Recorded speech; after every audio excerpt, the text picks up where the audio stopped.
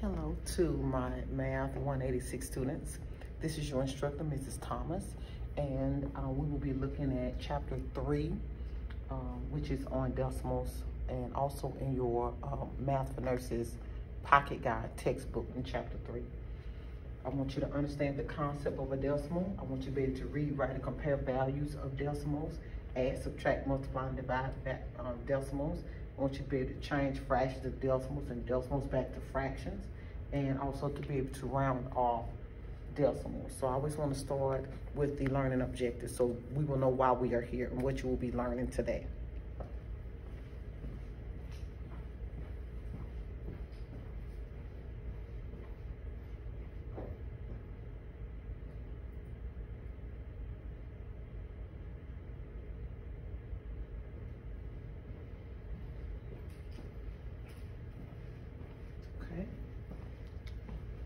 Addition and subtraction. We will do multiplication and division. So I just want to go over just a few problems, just like a refresher. These will be, this will not be your assignment, but these are additional practice problems to help you understand the concept of decimals. So let's get started. All right, so for number one, I always want you to remember when you are doing adding and subtracting, I want you to always line up the decimals when you're doing addition and subtraction. 18.2, 16.6 D4. Okay, so how you will read that is 18 and 2/10. Okay, because you have tenths, hundredths, thousandths, 10,000ths, and it's also in your textbook. Okay, this is 16 and 64 hundredths is how you will say that out loud. Now notice I don't have anything here, so we can put in a 0. Okay, we're just gonna add. 0 plus 4 is 4. 2 plus 6 is 8. 8 plus 6 is 14. Carry my 1. 1 plus 1 is 2. Plus the 1 I carry is 3. So the answer is 34 and 84 hundredths. I know for sure y'all have this down pat. Let's do another one. Let's do 4. I have 18. Sometimes I don't even see a decimal. Well, the decimal is always behind the last number if you don't have a decimal at all. It's always behind the last number. And we'll fill those in with zeros after we do the rest. So 0.165. All right, we're lining up the decimals. 2.99. You can fill all of your blank spaces in with zeros, okay? With zeros. 0 plus 5 is 5. 6 plus 9 is 15. Carry your 1. 9 plus 1 is 10. Plus 1 is 11. Carry that 1 and bring down your decimal. 8 plus 2 is 10. Plus 1 is 11. Carry that 1. And 1 plus 1 is 2. And how you would read the decimal is 21 and 155 thousandths, because you have tenths, hundredths, thousandths place. Okay, so remember how to read and write your decimals on this one. Okay, so far so good. Let's go to subtraction. Okay, we can choose any one of these. Let's go with number 6.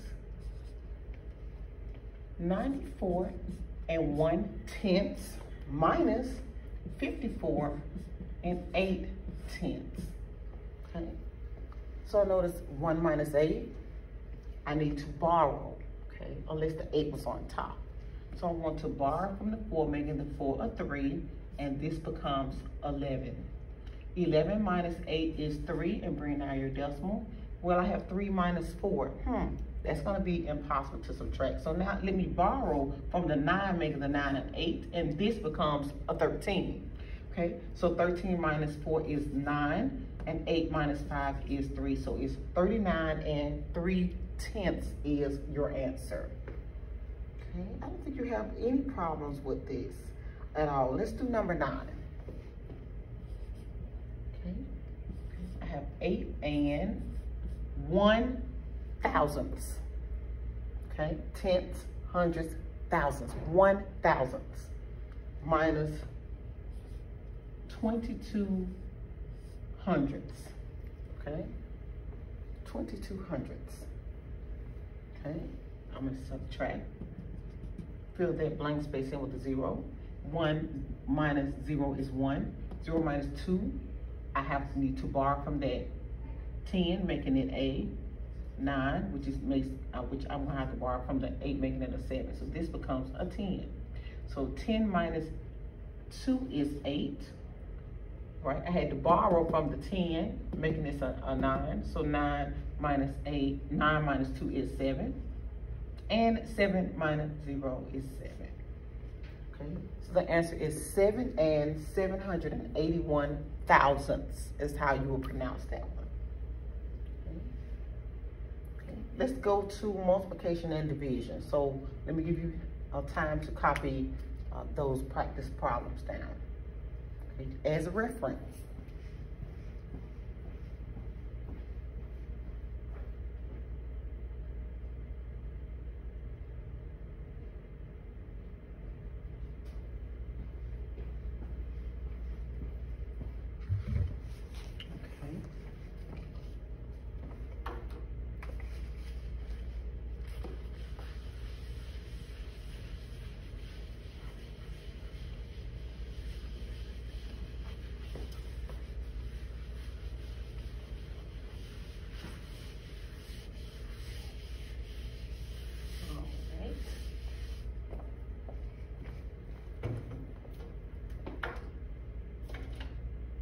Multiplication and division. Sometimes I may not have my nifty calculator with me, so I have to solve the calculations manually. So for example, number 11, I have 6 and 813 thousandths times 100. 0 times 3 is 0. 0 times 1 is 0. 0 times 8 is 0. 0 times 6 is 0. Follow? Okay, good. Okay, next I'm in the second column, so I'm coming down to the second column. 0 times 3 is 0. 0 times 1 is 0. 0 times 8 is 0. And 0 times 6 is 0, sticking out the front. Okay. All right, this is my third number that I'm looking at. So 1, 2, third column here. 1 times 3 is 3. 1 times 1 is 1. 1 times 8 is 8. 1 times 6 is 6. Bring down my zeros. 0 plus 3 is 3. 0 plus 1 is 1. 0 plus 8 is 8. And bring down the 6. Now I need you to help me count the decimals. So 1, 2, 3. Okay, 1, 2, 3. So 1, 2, 3.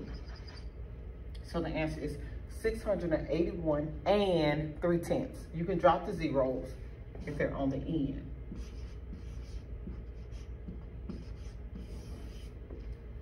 You may drop the zeros if they are on the end. Okay. I don't think y'all gonna have any problems with these. I'm looking at another one. Number 15 is 26 times 14.1.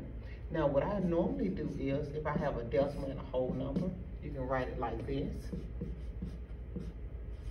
You can write it like this and multiply it out.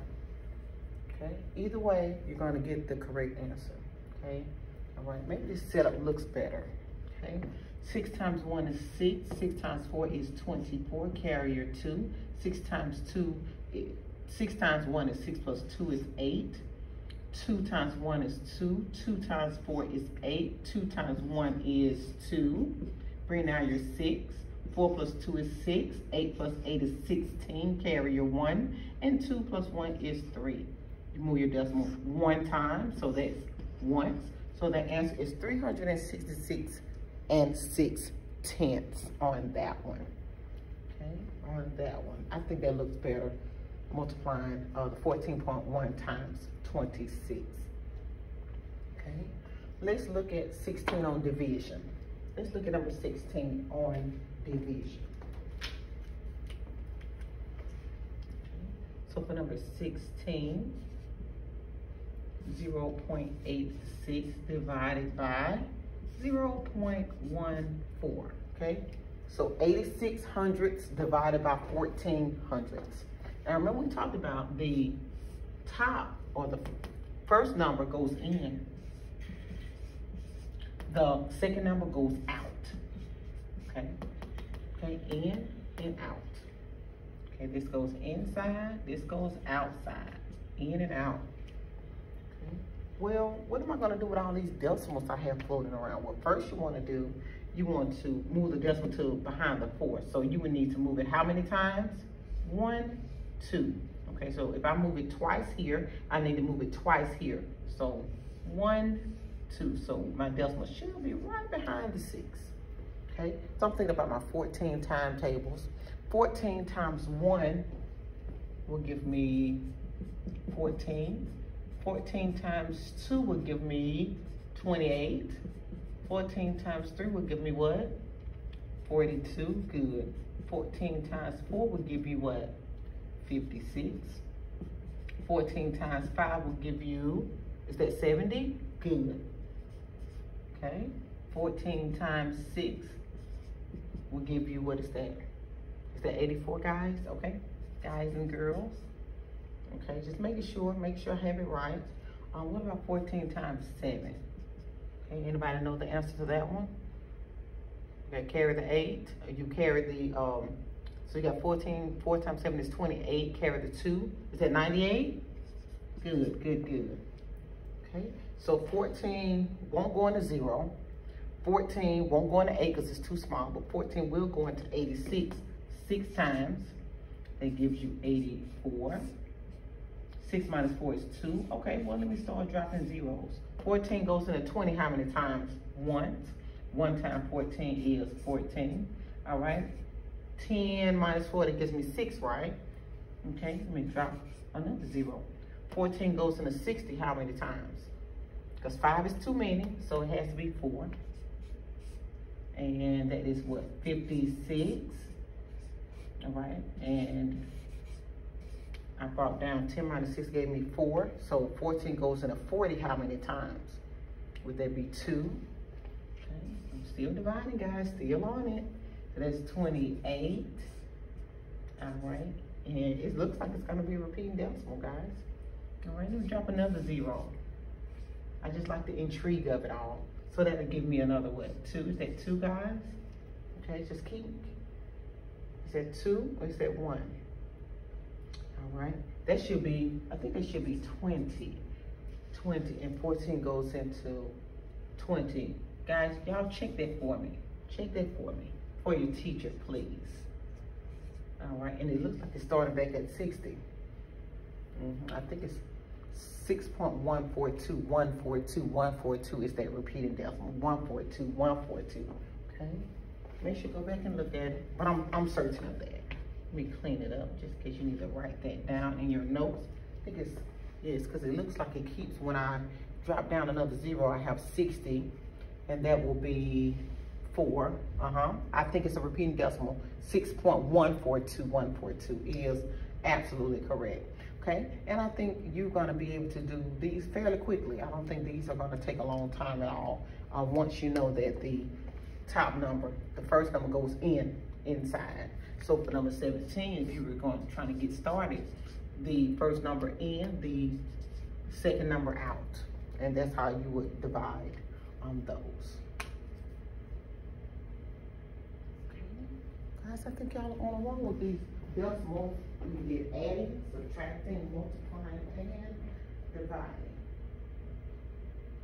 Okay. And on this next step, with our conversion, I'll give you a minute to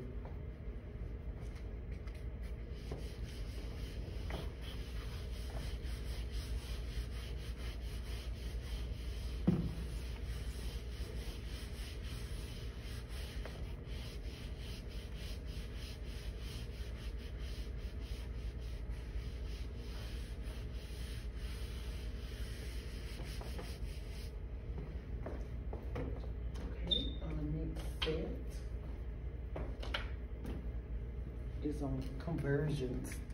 Go from fractions to decimals. In fact, I'm gonna give you an extra treat. We're gonna go from fraction to decimal to percent. Okay, it's just an extra added treat. Okay, okay. So for the fraction, okay, for 21, okay, they gave you the fraction 1/8. And it says, well, what is the decimal? I want you to divide. We talked about division already. The top number in, the denominator out. 8 won't go into 1, so before I can start dropping zeros, I need a decimal. So 8 will go into 10 one time. 1 times 8 is 8. 10 minus 8 is 2. Let me drop another 0. 8 goes into 20 how many times? 2 times, good. 2 times 8 is 16, okay? My remainder is what? What's 10 minus 6? 4, good. Drop another 0, okay? 8 goes into 40 evenly 5 times with no remainder. You have your decimal right there, okay? And most of the time, it does have a 0 in front. 0.125 is your decimal. 1/8, the decimal is 0.125. Okay. Well, Ms. Thomas, it didn't ask for percent, but what is the percent? I want you to move the decimal places 2 places to the right. So the decimal is in between the 0 and the 1. If you move it twice, where would it be? Okay, so I'm gonna give you an example. If I'm here, and I told you to move it twice, 1, 2. It's in between what? 2 and 5. So this will be 12.5%. That's it. Guys, I think you have it. I don't think you're gonna have any problems out of these decimals. Let's try another. Let's try 22. We have 10/50. Okay. The top number goes in, your numerator goes in, your denominator goes out. 5 won't go into 10, but before you can start dropping zeros, you need to add a decimal. Okay. So 50 will go into 100 though, 2 times evenly with no remainder, okay? And I always stick a 0 in front. So the decimal is just as easy, just division, 0.2. Well, Ms. Thomas, what is the answer percent? Well, if the answer is 0.2, you always move your decimal 2 places to the right for if you want to make, to go from decimal to percent. Well, it's in between the 0 and 2. So 1, 2. Any blank space, I want you to fill it in with a 0. The answer is 20%. 20% on that one, 20%. Okay, Ms. Thomas, so far so good. I think I got it, okay. Well, what if they gave you a decimal and told you to go backwards? So let me get another color. Okay, let's do number 26. Okay, let's do 26. Okay, the decimal is 0.1, 4, and 2. Okay, let's do decimal. Okay, well, Ms. Thomas, I know how to get to a percent. I just move the decimal 2 places to the right. And if I'm in between 0 and 1, if I move it twice, 1, 2, I'm in between the 4 and the 2. So I know the percent will be 14.2, but I don't know how to get the fraction. Well, it's how we say it out loud. Okay, how would you, what is this? 142 what? Give me the tenths, hundreds, thousands. Tell me what it is. Okay, so this is tenths, hundreds, thousands. So if it's in the thousands place, I want you to do 142 over what? 1,000. That's it. It's how you would read it out loud. How would you read it? Okay, tenths, all right, and that's when the place value comes in. This is tenths. This is hundreds. All right, hundreds. This is thousands.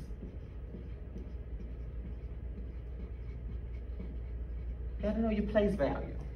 Tenths, hundreds, thousands. So this would be 142 over 1,000. And then I would need you to help me reduce my fraction. I always go in half because I know that I can get something in half. So half of $142, let me think about that. How much would you get and how much would I get? Okay, $71. Because if one thing I know about some money. Okay, so that's be 71. Okay, and what if we split $1,000? How much would I get and how much would you get? Good, 500. Okay, am I done? Can you think of anything that will go into 571, but it must be the exact same number?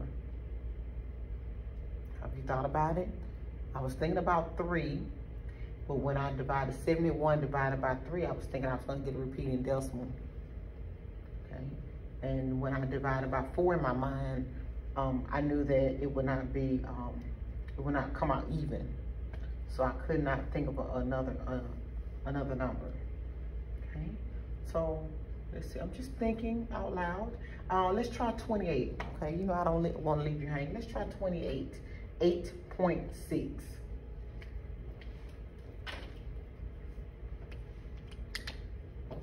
Okay, now I need to erase it. So let me put it right here for those who I don't know how far you can see down on the board.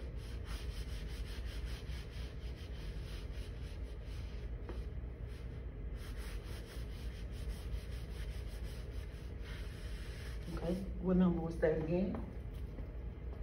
28.